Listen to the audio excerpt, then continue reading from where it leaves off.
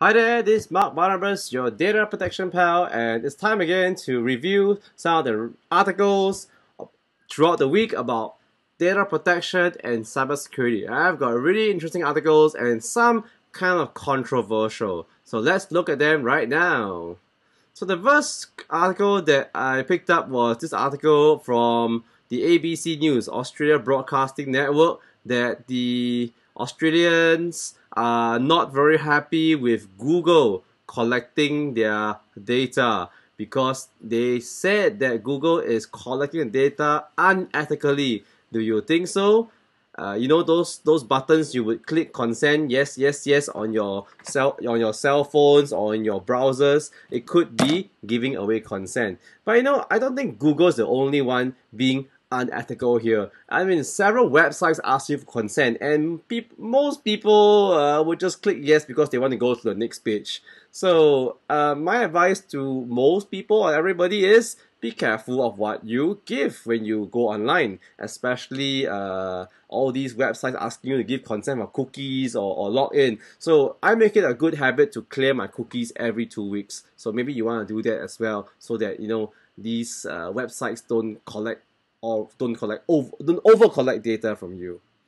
Okay, so on to the next article. It's TikTok. They've been in the news again. Yes, TikTok in the news again, and this time TikTok has been fined in South Korea. This is a big hit for ByteDance, this China company called ByteDance that owns TikTok. And first they've been banned in India, and now they got fined in South Korea. I wonder whether the Singapore government or the Malaysian government or any governments around Southeast Asia is going to do anything about TikTok. Let's wait and see if TikTok comes in the news again for the wrong reasons. And by the way, do you use TikTok? I don't. I really don't like this app very much. But I'm learning. Well, we'll see.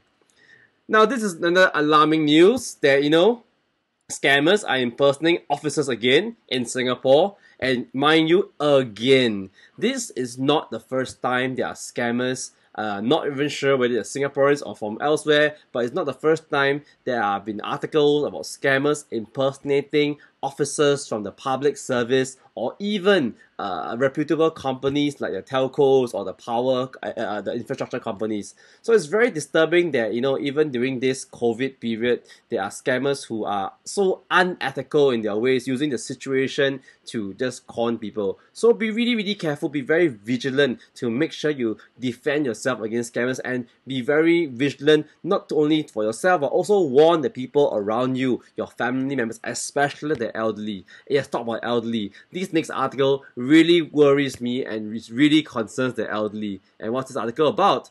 This article is about DBS Bank, one of the major banks in Singapore, going to use facial recognition for verification to apps, and they include banking and even the local SingPass app.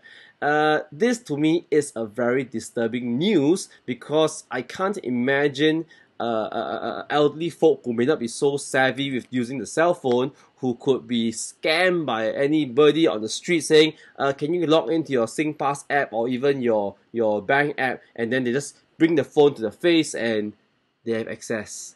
I think this is very disturbing because while it is very convenient, we must understand that between security and convenience, I rather choose security. I think fingerprint is good, but for me, facial recognition is a nay. What about you? Are you pro facial recognition for bank apps or even SingPass app? Or are you, like me, disagree with using facial recognition? That's the reason, by the way, I don't buy the iPhone X, 11. I still use the iPhone 8 with the fingerprint verification.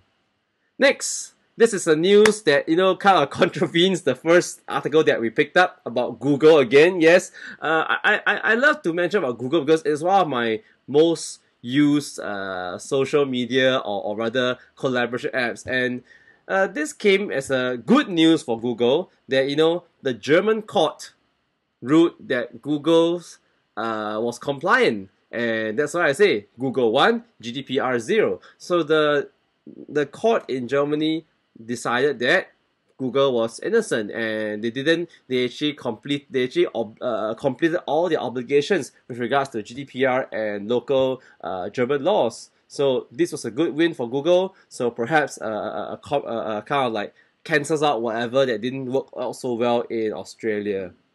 And finally, the last article that I'm going to pick up this week is an article that I love because it is two topics that I'm so passionate and so involved in, and that is, of course, data protection and CSR. CSR, for those of you who are not familiar, stands for Corporate Social Responsibility. So, you know, this article, Mondac, from Italy, all right, proposes that, you know, data protection could and should be part of corporate social responsibility. Now, let me tell you a bit about corporate social responsibility. Corporate social responsibility basically means a company makes a lot of money and does good to give back to the society, the environment, or even or give back to the poor, right?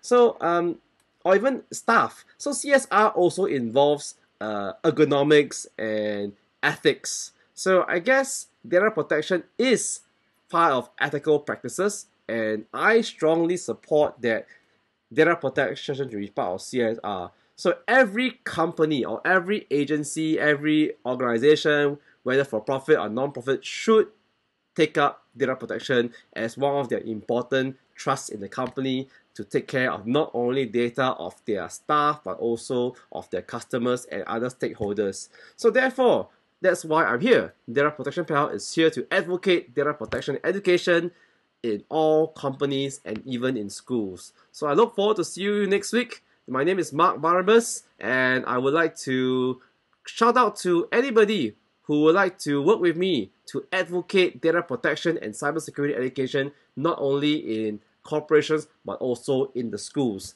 And can I ask you to also, if you're interested, to get a one-page summary of the Data Protection Act in Singapore, just scan this QR code and don't forget to like this video and subscribe. So have a good day and be safe, not only physically but also digitally. So good day and God bless.